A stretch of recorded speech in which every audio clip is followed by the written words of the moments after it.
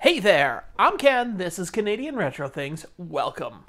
Today, I'm going to do a little bit more work on that CoCo 2 and composite board that I added to it.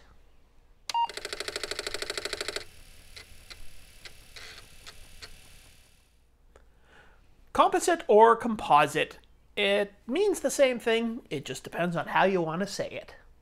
But what I'm going to do today, if you remember from the last video, I talked about that daughter board, the composite daughter board, how I wanted to actually mount it under the keyboard. So I'm going to have to desolder some wires from that and solder on some longer ones. And also, you may remember there was a yellow line down the side of the screen whenever the border was white, and people were saying that that's probably my 555 timer is going bad. So I'm going to also try and change that. And if I have time, I'm going to take a look at one of the things I picked up at CoCo Fest that I'm not going to be able to make a full video about, but I mentioned in this video. It's from Retro Rewind. I picked it up at their table at CoCo Fest. But before I jump into the soldering, desoldering, and all that playing around with the computers, I want to give a big thank you to the sponsor of today's video, PCBWay.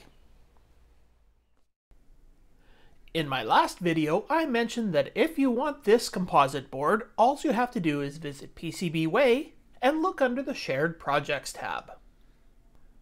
But this is not the only project you can get. There are a number of things for various Tandy computers. Unfortunately, the only other one specifically for the color computer is this Cartridge PCB. So I think that if you have a project that you have made, why not add it to the PCBWay Shared Projects page and start earning money every time someone buys your PCBs. PCBWay, where you can get your PCBs printed starting as low as $5 for 10 PCBs. Visit www.pcbway.com today. The first thing that I did was desolder the existing wires from the board. I then did the prep work of measuring how long of a wire I would need by placing the board in its approximate place, and then I added a couple of centimeters just to be sure.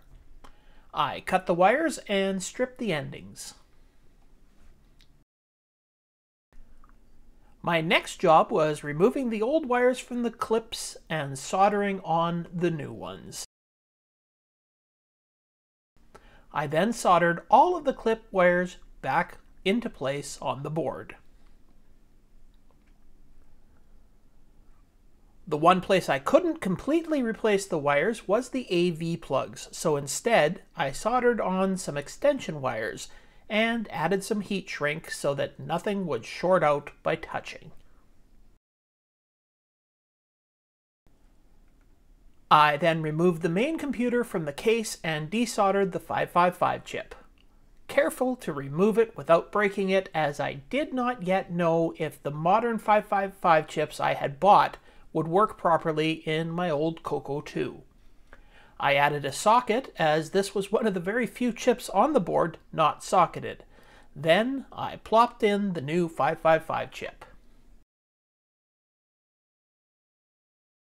With the main board back in place and the composite board clipped in and set approximately where I wanted it, I then fed the AV wires through the bottom vent and soldered them to the board. The last thing I had to do was tape the plugs to the bottom of the case in the well so they would be hidden from view. Now it was time to plug it in and try it out. And I have everything together. I have the new 555 chip in there, so let's test it out. First, I have to plug it in. Let's test it out.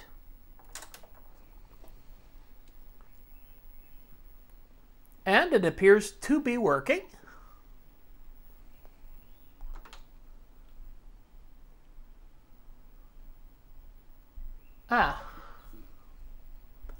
Well, that should be white.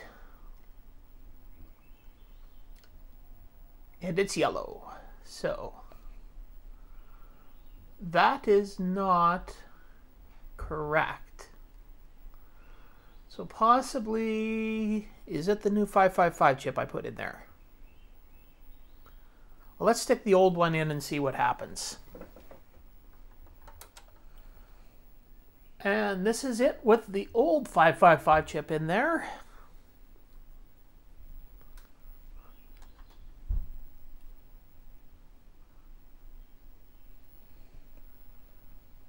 Not quite as yellow, but still not very white.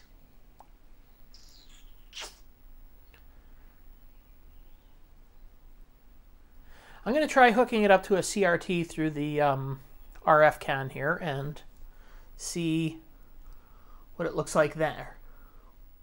So I've hooked it up through the regular coax cable that you originally hooked these computers up with, and as you can see, I'm getting a white screen border here, and this is actually with the original 555 chip. And here we are with the new 555 chip. So that is working fine, which means there has to be something wrong with that board that I soldered together. So I have played around with this for a while now. I've tried moving a bunch of the connections around to different points that are basically the same connection, and I just cannot get rid of the yellow. I have pretty much managed to isolate it though to the green connector, because when I take the green connector off, I mean, the picture gets really awful. But it pretty much turns white. But I've lost a lot of the different colors when I do this. If I was playing something in white and, you know, that picture looks absolutely like crap. Looks better when it's the yellow, actually. So because it's not doing it when I'm just taking the stuff straight from the can, I think that I may have damaged the board somehow when I was resoldering it. So I guess maybe I have to start changing parts on that and testing parts on that to see if I could figure out why it's doing this.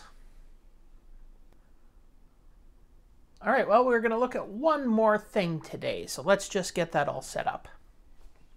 And the last thing I want to show you today is this little cartridge. This is something that I picked up at CoCo Fest. You may have seen this in my video about things that I picked up from CoCo Fest. What is it? Well, it's, as it says on it, the CoCo Diagnostic cartridge from Retro Rewind. So let's plug it into my Color Computer 3 here, just to take a look at what it does.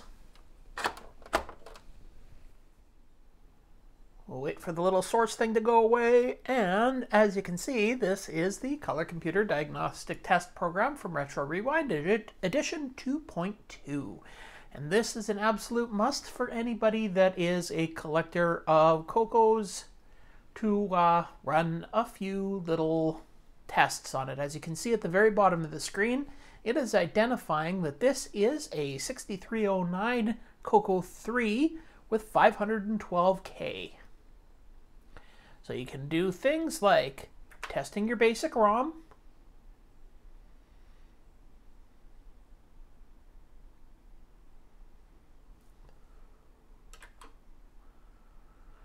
you can test your expansion ROM,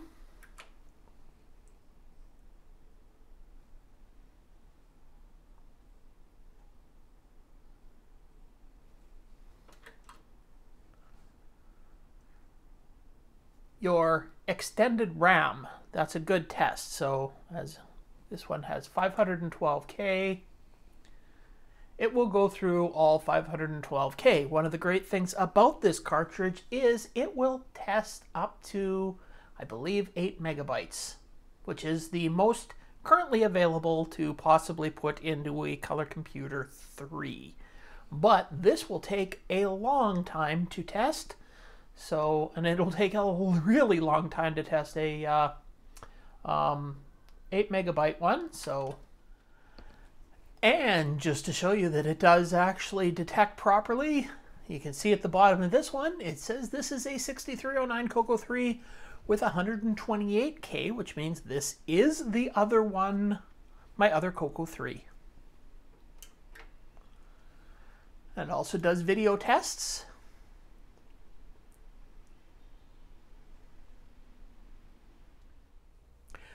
Not exactly the outcome I was looking for. I've pretty much ruled out that I did any damage when I changed the 555 chip, since I'm getting a normal screen out of the coaxial connection. It's only on that composite board, so I'm guessing it's on the composite board and it's probably connected to that green wire. So my guess would be just to start changing some parts that are on that line. Yeah, if anybody has any suggestions out there, I would love to hear them on what they think might be the problem. But that's my guess. So I guess I'm going to change a few parts in a future video, and if that doesn't work, I guess maybe I'll just have to log on to PCBWay and order a new board and see if I can get it working that way. All right, well, yeah. I hope you enjoyed this video. If you did, you know what you can do with the liking, the subscribing, and the commenting below, because anything and everything you do is always greatly appreciated. Don't forget to check out those links in the description, and I will see you next time.